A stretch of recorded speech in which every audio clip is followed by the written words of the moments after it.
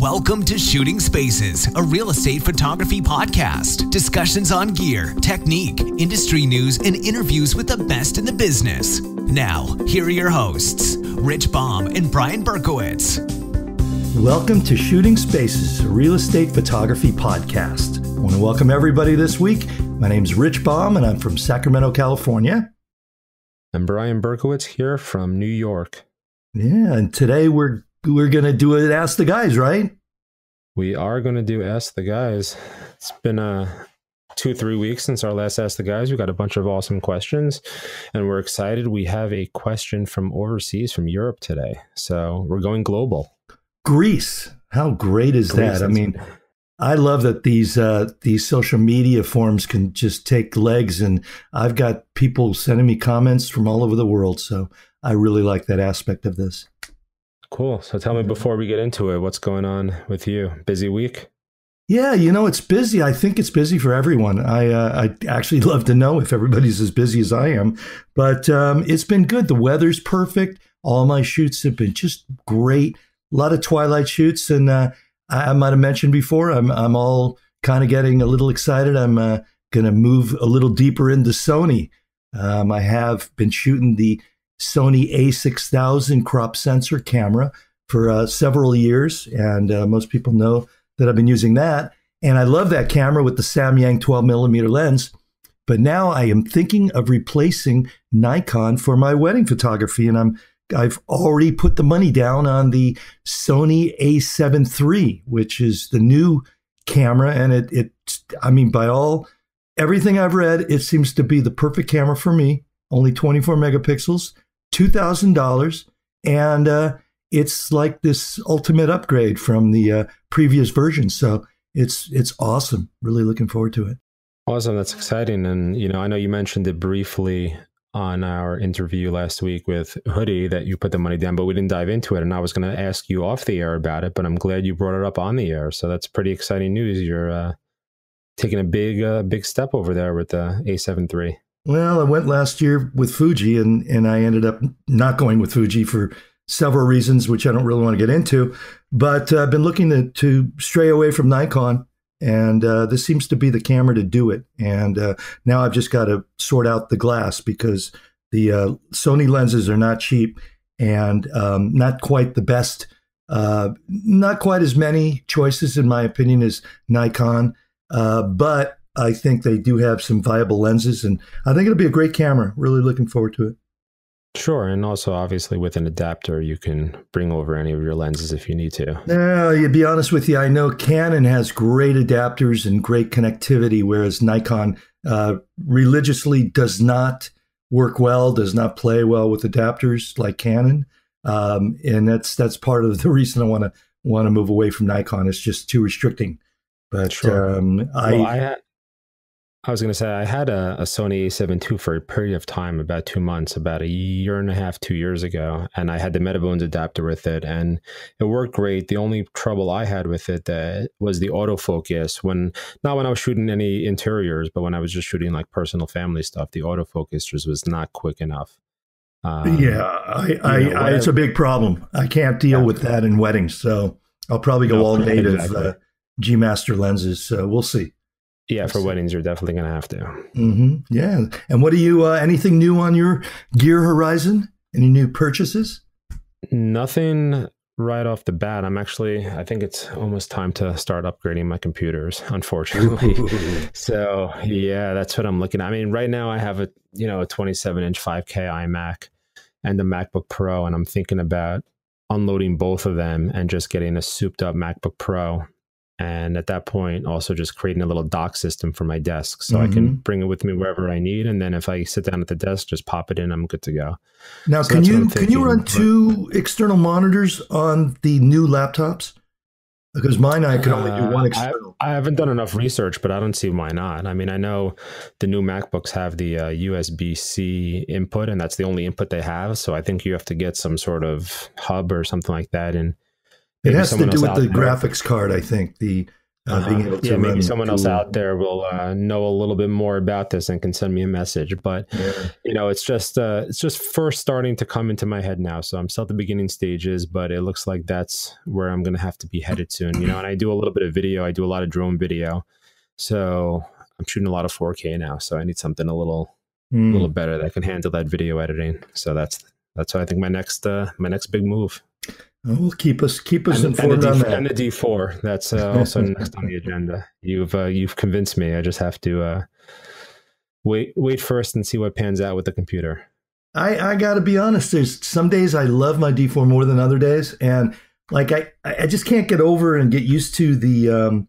There's no geared pan, and actually they have made an adapter, I think, for the geared pan, but it's just a little different. And I think overall, though, it's unbelievably great. But every so often, also the knobs are backwards for me, and I'm still waiting to get used to that. That's actually something also. The Sony lenses zoom the opposite way to Nikon, so that's going to be a really big deal. Yeah, they zoom like the Canon. Zoom. Yeah. So when I when I switched from Nikon to Canon 15 or 10 years ago, whatever it was, I had that same learning curve, but you get used to it. Yeah, I will. I'm sure I will. Okay, let's. How about we dive into the question? Play Yannis's question and see what he's got going on. Hello, Rich and Brian. Congratulations for your podcast. My name is Yannis Sfetkos from ProjectSony.com. I live in Greece and I have a couple of questions for you. First question, how do you succeed that clean and fresh look on the interior design photos? What is your favorite Photoshop technique except bracketing and masking? Which technique makes the photo stand out? Another question is, what time is the best time for shooting? And if you leave the lights on when you shoot? And if you leave the lights on, do you shoot on higher f-stops to get that star glare on the lights? Again, congratulations and take care. Great questions from Yannis out of Greece. And I'd love to know more about Project Sony. That sounds really interesting. But Yannis, I want to thank you for taking the time to send us your questions. And I think we can have some answers and some ideas. But I know if you ask 10 different people, you'd probably get 10 different answers. So let's just start off with the first question. How do you get a clean and fresh look with your design photos? And I'm going to defer this over to you, Brian, because I like to come off as the guy, I'm just the down and dirty real estate guy. But for the design photography, what do you find works best for you to get that really clean and fresh look, or a look similar to that? Sure. Thank you, Yannis, for the questions. I love it. 4 questions in one. Try to sneak them in there. And thank you all the way from Greece. The love is appreciated.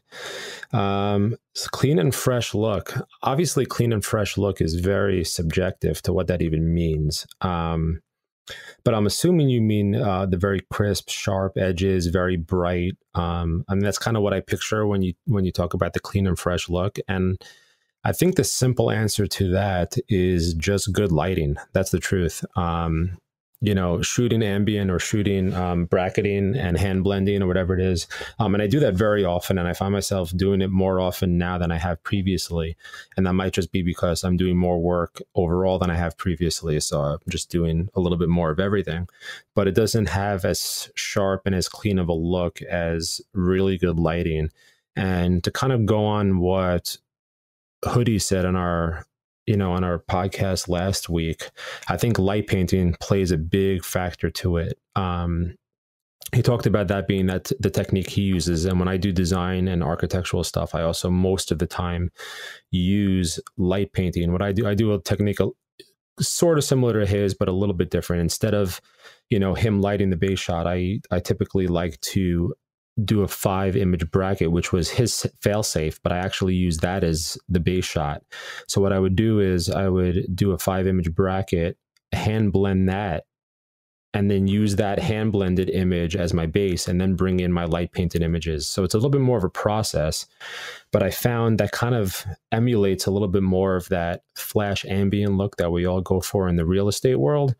And I think it kind of brings that into the architectural stuff as well. So I don't know if you've ever seen any of my architectural or design work, if you haven't, brianberkowitzphoto.com, most of those images have that ambient natural light base, and then I just light paint on top of that. And I'll light paint with either a speed light, or sometimes I'll even use a continuous light.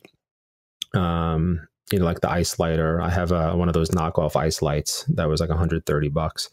And it works really well. I use that continuous light and light paint that way. So I think the key to just getting really clean whites and accurate color, and not so many color class and sharp edges, and just an overall sharp photo, is just good lighting. Light the room if you want to light the whole room, light paint if you want to light, the light painting. But,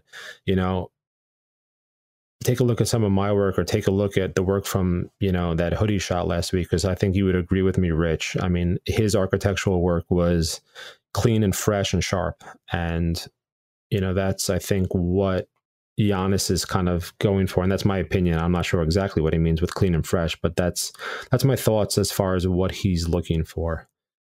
Yeah, really, really good stuff, Brian. Some good ideas. It is very subjective. And when I think of, you had mentioned Hoodie's work is absolutely fantastic. I mean, I know so many people work. There's even this guy, Brian Berkowitz, that's really good. But I will say that when I think of the clean and just the look I would like to get, it's got to be Kat Elvis.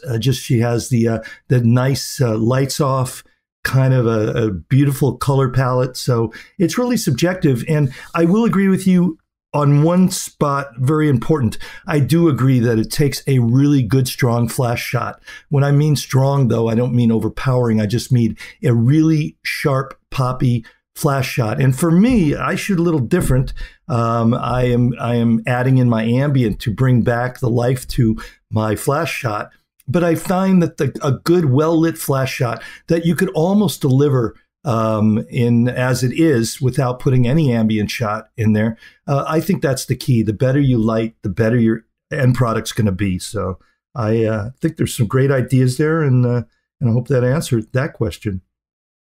Sure. And I think everything kind of just plays into, it's almost like a perfect segue into his next question, which is about techniques, about Photoshop techniques, except for bracketing and masking, which is kind of maybe contradictory, because probably masking is the biggest Photoshop technique that any of us ever do. But I think part of getting that clean and fresh look is definitely the post-production and editing side of things. Obviously, when we're learning, we all strive to get the best image we can in camera and cut down on the post-production work. But, don't kid yourself and think that the editing and post-production is not as crucial of a part of what we do as shooting is. And it's tough to say that when you call yourself a photographer and you know that you spend just as much time behind the computer. And there are a lot of photographers out there like Scott who, his goal is to get it good in camera and minimize the work afterwards. But, even someone like that has to do some post-production work, whether it's verticals or just small contrast. There's always some work involved. So don't minimize some of the work involved from a Photoshop standpoint to get that clean and fresh look, because it's important as well. Very important. And it's just developing. It's gone from physical developing to Photoshop work. So it's all the same thing. We've always been doing it. Yeah. So let's go on to the next one. Brian Berkowitz, what is your favorite Photoshop technique to make photos stand out? That's a good question. I mean, there's a couple of things I do on every image right off the bat that I deliver. I mean, as far as tricks that are unused, and I think we spoke about this with somebody, maybe it was Wayne or someone, I forgot exactly who we spoke to it, but it was probably Wayne, because we were talking about the darken modes a little bit. And that is, I know that's your claim to fame, is the darken mode window pull, but just I didn't invent it. Wayne, you didn't invent it. Wayne Capelli invented it. I just spread the love. But exactly. So I just ruined it for everybody. You didn't ruin it. But learning those layer blend modes, because I use so many different layer blend modes, not just darken, but just so many different things. I use the color a lot when, I'm trying to get cabinets white, and I'll put like a solid white layer on top of my kitchen layer, for instance, and set the blend mode to color, and then the yellow color cast cabinets will get white, and then you just obviously paint it out of everywhere else. So that's a cute little trick I use sometimes.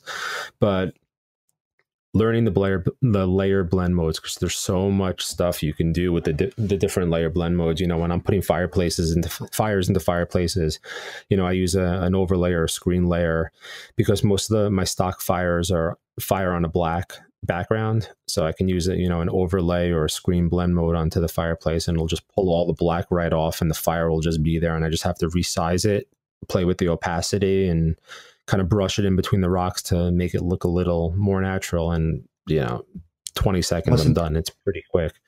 There's multiply layer, there's darken, lighten, all different kinds of. There's so many different things. So learn them, sit there and learn them and study them, and that's key to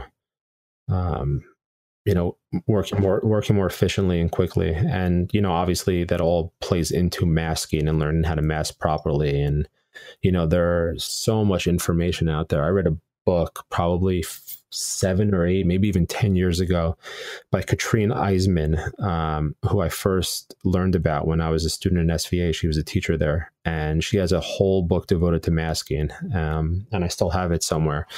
But that's an incredible book if you want a resource to learn as much as you can about masking. I know it's tough to go in and read books now with so much information available on YouTube, but it's definitely worth picking up her book and learning all about masking. Okay. Awesome, man. Good stuff. Well, my favorite is going to be darken mode, only because it's just the coolest thing ever invented. And the day I heard it, I remember I'm driving in the car and I'm talking to my friend, Peter Lyon, and Peter's out of Berkeley, and Peter's really good friends with Wayne. And Peter just describes it and tells it to me. And I'm like, oh my gosh, I totally got the concept, even driving. And that completely changed so much of my life. And I've had so many replies from my subscribers just telling me it's literally changed their life, because it may help give them free time, and that helps them have a better quality of life. So that's definitely it. Darken mode. And another really cool one, and it doesn't always work, but just for sheer coolness, is got to be content aware, where you can just circle something and it will, with its algorithms, Photoshop will figure out what is supposed to be behind there. So when that works, it's magic. I love it. Content aware transform or content aware fill? I think there's two different ones. What do you fill? 100%. Content aware transform is also pretty it is. Yeah. I've never used it. Yeah. So I think we've answered that, and I want to keep pushing on this. I just want to mention on the darken mode, though, it's not even just for the window pulls. I was watching a tutorial earlier today, as a matter of fact, and in the tutorial, it was a tutorial on Lumenzia. I don't know if you're familiar with it, but it's basically like a plugin that allows you to create luminosity masks really quickly. And I bought it to play with. And in the tutorial, they were putting in an architectural shot a guy or a model back into the shot. And because the person was darker than everything else on the layer below, he was able to use darken mode, and the person just popped right in, and everything else in the layer was faded out. And it was incredible. So definitely learn the layer mask mode, and that's it. Those are the techniques. I also, on all my design photos, I actually always add a little vignette at the end. That's kind of my thing. I don't know why, but I always, like in Lightroom, I'm -5 or -10, and I'll always put a little vignette just to kind of bring, focus the eyes, bring your eyes in the direction you want. The eye is naturally drawn to the brightest part of the room. So when you put a vignette, the eye goes right to the middle of the picture, which is usually the most important focal point. So that is something that I know Wayne Capelli is always telling people, the brightest thing, back of the room to help your eyes flow through the composition. So great stuff. All right, cool. Next question. He asked about the best time for shooting. So I know with our New York weather, there's no good time or bad time, because it's just so sporadic. So, Rich, why don't you tell me, from a location like yours that has a little bit more controlled weather environment as opposed to what we have here, what are your thoughts on that? Well, I'm going to speak specifically again from the in the trenches, down and dirty, day-to-day real estate photographer. I think it's key to where you will get to the point where you really don't need to know, and you just have to be able to produce 100% of the time. That's why we use lights. That's why we have good cameras where we can pull information out of the shadows and really, I never shoot exactly at the best time of the day unless I'm doing something that is really important or a design shoot. And I just find that I like to start my day at 10 o'clock in the morning. And that is more dealing with, I feel better at 10 o'clock in the morning to get going. Unless I'm busy, then I'll start at 7 or 8. But 10 o'clock, and I find that I will choose the best time to shoot the front or the back of the house. Once I get there, I'll look and I'll put that into the game plan.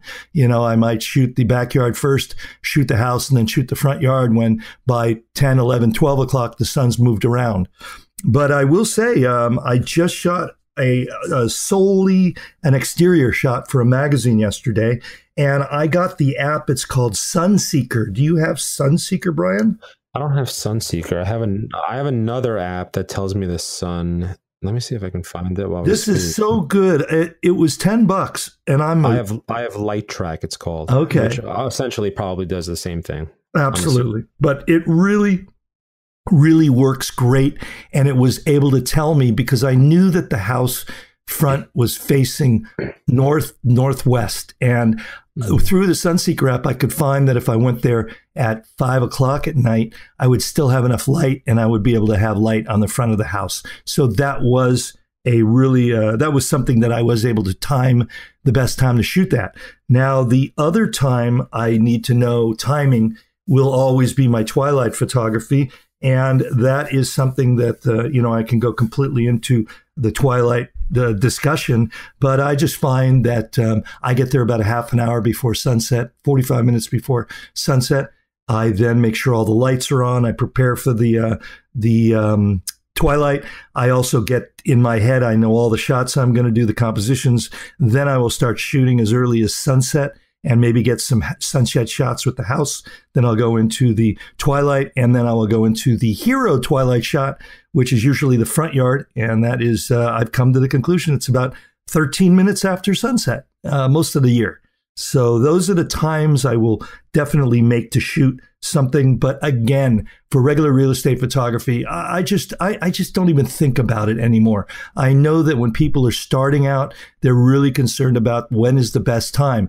But you also have to really get a handle around. I have to be able to convince my agents that it's going to be fine no matter what I do, because I can't have my client dictating to me, unfortunately, unless they wanted to pay me more money or I didn't have anything else to shoot. I can't have anybody dictating what time they think the best light is. It may be better at that time, but I just can't work it into my schedule. So I got to be flexible. Sure, and I agree with you 100%. I think twilights are the only time that you really have to be concerned with the lighting, just because obviously sunset changes so drastically from, June to November, where you're talking about 9 p.m. versus 4:30 p.m., whatever it is. But yeah, during the day, it's, if you're a busy photographer, it's hard to concern yourself. So you have to just be well-versed enough to be able to go out and shoot in whatever lighting or sun conditions there are out there, because if you're shooting 3 or 4 houses in a day, you're booking back to back to back, and it doesn't really matter, where the sun is when. I guess if you have one shoot, you can kind of pick and choose. But if you're booking a full schedule, which we're all aspiring or hoping to do, you're just booking all day from 8 or 9 a.m. or 10 a.m. in your case, Rich, to 4 or 5 or 6. So you can't be concerned about that. You just got to go in, see where the sun is. 7, 8, 9, or 10. I'm out every day. I get home at 10 o'clock at night. So that's why I start at 10. No, of course. Look, I try to book all my shoots at 10 also, but sometimes like this Friday, I have my first shoot is at 7 a.m. because I already had a 9 a.m. booked, and I'm shooting over the Long Island Sound, over the water, and high tide is at 7:30, and it's a drone shoot, and they want me to shoot at high tide. So I said, okay, I'm going to come out at 7 a.m. and get it done. What am I going to do? And again, if it's if it's a hotel shoot or a design shoot, I'm absolutely, and something really important, I will base my shoot off of the timing, the sun, the daylight. But again, I'm just referring to straight down and dirty real estate. So. Sure. But I think with the hotel shoots, they're usually a little bit higher paying. So you have a little more leeway to reserve the date specifically for that shoot, or even 2 days, as opposed to real estate where you're in there for an hour or two and you just, exactly. It's kind of like volume. You just need to get as many in the day as you can. So it's like, all right, I'm filled, my slots are filled at 10 and my slots are filled at 2. So I have at 12 o'clock. That's when we're shooting. Does that work for you? Great. And you just got to get it in there. Yeah, and everybody should get the app, get the Sunseeker or whatever app you get, because I'll tell you that really does help you. And I'll tell you something. Every so often, when you get an important shoot, you can't you got to really know, because it's so important. If you're doing a really important shoot for a facade of a building or something, you got to make sure you know which direction. Yeah, it's crucial. I have a client who's a landscape architect, so all I shoot for him is these multi-million dollar landscape projects, and at that point, I have to know exactly where the light's falling, because otherwise, our scheduling is useless. Yeah. So okay. And the last question we've got is lights on, lights off.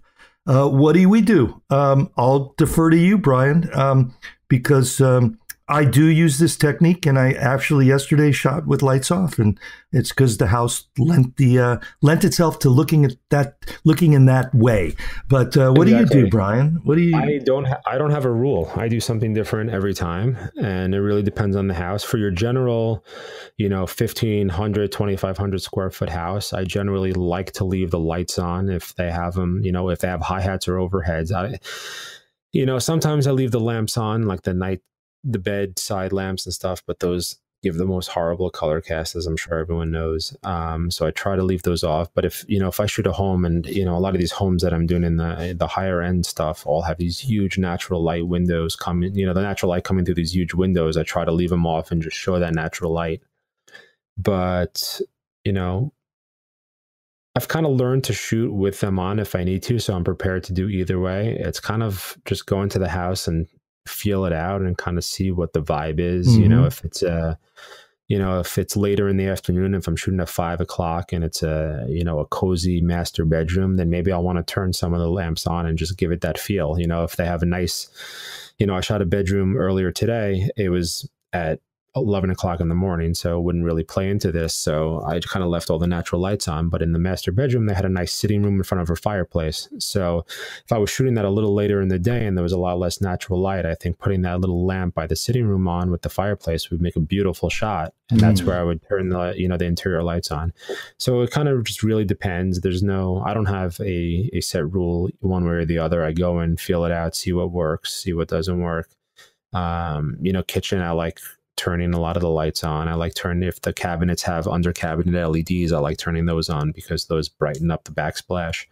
But yeah, I guess I have no rule. It's kind of just feel it out and see what I'm in the mood for and kind of what I'm feeling that day creatively and what will work with, what equipment I have and kind of what works with the house, like you said. So yeah, that's where I'm going like that. But for the second part of his question, before I let you tell us what you do, generally, even if I do leave the lights on, I do not, go up to like F22 to get that starburst effect. I don't really like that interior. The only time I would ever do that, and I do that occasionally if I'm just kind of feeling creative, is maybe on a twilight, if I'm shooting right into the sun and the sun, it hasn't hit sunset yet. The sun's like right on the horizon, but I have just this beautiful composition with like a nice light flare coming in and the sun's going right into the camera. Then I might be like, all right, let me go up to like 16 or 22, get a little starburst and see if they like this and just do something creative. If it's a couple minutes to sunset and I still see the sun in my frame and,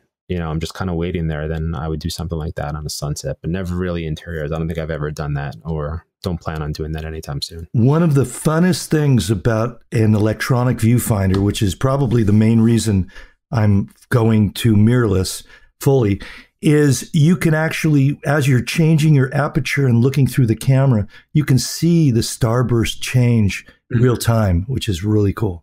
So you know what you're going to get before you take the shot. I love that. Yeah, I mean, a lot of times, especially when I do twilights, I use live view mode anyway, and it's it's not as good as the electronic viewfinder as far as being accurate, but it's pretty good too. And you get a good idea of how your final image will look when you use live view. I use live view a lot if if I don't have my cam ranger on me, or for instance, if I hit traffic and whatever the case is, that I don't get I don't have enough time to get the cam ranger set up on a twilight, and I just have to resort to the camera itself for live view because I'm running out of time, then I do use that. I use the live view, and it's not as good as the big screen of the iPad, but it works in a pinch. So great. Yeah. Well, if I'm going to chime in here, and again, I'm going to take the stance of I'll actually go from real estate photographer to design photographer. For real estate, I think it's one important thing I want to point out to people that are getting into this game. I think it's really important for you to set your style. See what you like. I mean, I always use the analogy that if you look at Architectural Digest, you'll see that the lights are off in the majority of shots.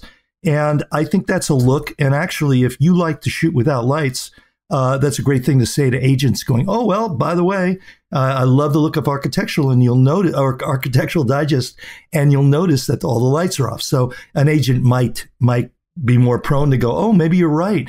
But I know a lot of agents want to have the lights on no matter what, and I don't agree with that. And I think it's important to have a really good understanding with your client that I will put on the lights when I think it's appropriate. I won't when it's not. Now, when you start shooting really, really nice houses, one thing that tends to go with these upper end listings, hotels, architectural design photography, people put a lot more money into their lighting, into the house. And I think that we're shooting a house and there is a Chihuly, I hope I'm pronouncing it right, Chihuly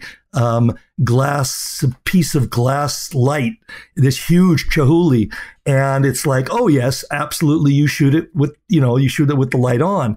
But also I think it's really important to get your ammunition, as I call it on my YouTube channel, get your ammunition and really learn how to do lights on, lights off. So you're going to do maybe your ambient shot will have lights on, ambient shot, lights off, flash shot, ambient lights, flash shot, the room lights on, flash shot, the room lights off. That way you can mask in the amount of light and warmth that you want. Because the main thing that I like to sell to people learning this is you just want to have full control over everything you're doing. So you want to be in control of how much light you bring in from the windows. You want to be in control of how much color cast your lights are doing. And these are all really simple techniques. I've got videos on all of these. So you can certainly find information out there.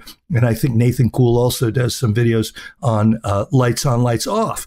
But again, as far as what is right, what's wrong, there is no right and wrong. I will say that turning the lights off or shooting without lights will actually help you a lot in saving time if you've got rooms and spaces with color cast issues. So the main thing you've just got to do, though, is have an understanding with your client. Same thing with shooting too wide. Does your client want you to shoot ultra wide, or can you train your client to it's better not to shoot ultra wide? So I think these are really understandings you have with the people that you work for or you work with. Sure. And I want to kind of agree with you in the sense that when I answered my part of this question, I was referring solely to real estate, and kind of what you said is true. When I'm working for a designer who, makes a concentrated effort to basically, get specific types of lamps or specific types of lighting for a living room, for instance, then I have to obviously shoot with the lights on. If that's, the goal of the designer is to show this space with lights, or if the designer bought some specific pieces of art and put some lights on top of the art, shining right on the art, obviously I put those on because that art's a focal point of the room, and he bought these lights or she bought these lights to put onto the art. So my answer was specifically for real estate, where it's kind of touch and go, but in the same sense, so is design. Unless the designer specifically tells me, I added this light for this reason, then obviously without even thinking twice, the light goes on. And again, if you have a specific layer with the light, with the warmth of the light, you can just put in as much or as little as you want. And that's the point, to have full control. And the last thing I would like to touch base on is Yannis also kind of asked, how do you expose for the lights? Well, this is something that is really important where the way I like to shoot is I will expose for the brightest thing in the room or the brightest thing in the composition. And this can either be the window or it can also be lights, which could be a bathroom light. And I think you just have to set your flash layer, you have to expose for the light itself. Now, sometimes that could be, you might have to push everything going to 1/200th of a second and bring your ISO down to a 200th to really get your light under control. And this is where having tethering or live view really helps because you can see what you are getting before you shoot it. But I just think it's important to don't be afraid to drag your shutter or raise your shutter speed, make your shutter slower. Make your shutter faster so you can have a darker exposure. Don't feel like you have to have something else, really take care of control of those lights. Awesome. Well said. I think we could have had 4 different episodes with all these questions, let alone get them all into one quick 35, 40-minute episode. But you could certainly go on and talk about each of these things, but there are just, as we had 4 questions today, I'm hoping people out there, listen, be sure to send us your questions for Ask the Guys. It's a great way to say hi, get something answered, and also you can promote your business or have people come over and see what you're doing or what you're up to. Anything you can stick in there, a 90-second question, you're more than welcome to ask the guys. It's funny because we've said before, if it's a question that we cannot answer, we'll bring someone on who can. And Rich, we are in the process, as you know, of working on getting somebody asked us a question that we're hopefully going to get to in the next couple of weeks that is beyond both Rich and I's, knowledge, if you want to call it that. So I've been in contact with a professional, and I think we're going to bring him on to go over that Ask the Guys question, and I think everyone will benefit from that. So what was that question? It was on copyright and licensing. So I'm working with a copyright attorney trying to get him on to do the Ask the Guys with us, which will be great. I just found somebody using my images the last week. And I just went through this. I don't go through this that often, but I did make them take it down, and I was very nice about it, and I went about it the right way. But it did something I made a big deal of. I said, listen, I appreciate you liking this. It was a subcontractor from a design shoot I did, and you got to take care of it. So we'll have on the copyright. Is he an attorney or is he an attorney out of Washington, D.C.? Yeah. Awesome. So good. We can all learn. I mean, it's gonna be a few weeks. I think June we're gonna record with him, but something to look forward to in the coming weeks. And for that one person that asked the question, it is coming, and we have a special guest lined up to answer it. So stay tuned. Okay. Wow. What a question-filled episode, and I hope we got the right answer for Yannis. And thank you out there, Yannis. And I would love to go to Greece and see how you work. So maybe in the future, I'll look you up. Awesome. And remember, everybody, send in your Ask the Guys questions. We have a few left, but we are running low. So we need some more of your questions, and we need to help educate as many people as we can. So don't be shy and ask the question. And like you said, Rich, you can have the opportunity to just plug your website and allow all the listeners to go in and see some of your work. Yeah, it's really important for people to step up and help us out with if we need content, because you're part of the show too, and we're all here as a community. So that's great. And really, everybody subscribe. There's so many resources out there. Subscribe to my YouTube channel. Subscribe to Shooting Spaces. Join all the groups. Learn from the groups. It'll get better. It'll get faster, easier. You'll make more money. And I always say it, but it's very true.